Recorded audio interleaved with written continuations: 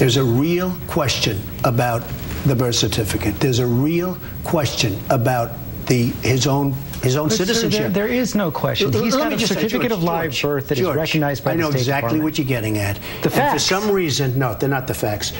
He doesn't have a birth certificate, or he hasn't provided. He's given a certificate of live birth. It's a much different certificate of live birth meets the standard of the State Department for anyone's citizenship. George, there were contemporaneous reports in two Hawaiian they have co-opted you. Given his no, those are the facts. George, sir. They've co-opted you. Who's they? It's not obviously Obama and his minions.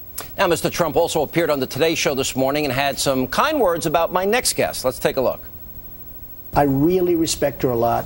She's got a tremendous energy and a tremendous following. I think that she's been very unfairly treated. All right, so good. Palin, Trump, an alliance be forming. Here to answer that question and much more, Fox News contributor, former Alaska Governor Sarah Palin. Governor, out there in the warm weather, thanks for being with us. Oh, thank you, and happy Easter week, Sean. And happy Easter week to you. Well, first of all, I think his characterization was 100% right when he said he respects you a lot, you have tremendous energy, a great following, and that you've been unfairly treated. You guys have you've been going back and forth. You had some kind words to say about him and the legitimacy of this question that he's raising. What do you think about the issue in general?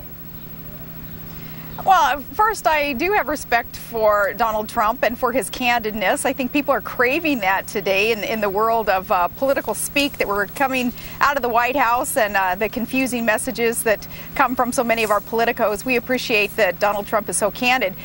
Donald Trump is the one being really treated unfairly, I'd say, though, in the press when they're hammering him about the one issue that he has brought up and not been shy about, and that's the birth certificate. He's merely answering reporters' questions about his view on the birth certificate, and then reporters turn that around and saying that's all he's got. He's only running on a birth certificate issue when that's not the case. Donald Trump is running on the issue, bottom line, that President Obama is so far over his head. He has gotten us on the road to bankruptcy and insolvency and a less secure nation, and Trump and so many of us want to do something about that. Yeah, I watched the interview, and it was interesting to me because Donald Trump kept saying, I don't want to talk about this. I'm dealing with China. I'm dealing with trade imbalances, oil dependency issues, and all of this. And you keep asking me about it. And it was interesting to watch Stephanopoulos interrupt him no fewer than 7 times. And in all the time that Barack Obama ran for president, he was asked one question about Bill Ayers, gave speeches with him, sat on boards with him, started his campaign in his house. You've experienced this double standard. You think it's going to continue through 2012? Well, it certainly will continue if candidates allow it to continue. Candidates need to remember that they have control over the message, especially, thank God, in this day and age of the social media and fair and balanced reporters who are out there wanting to just inform the public. You can talk to them, and you don't have to give the time of day to those who are so obviously biased.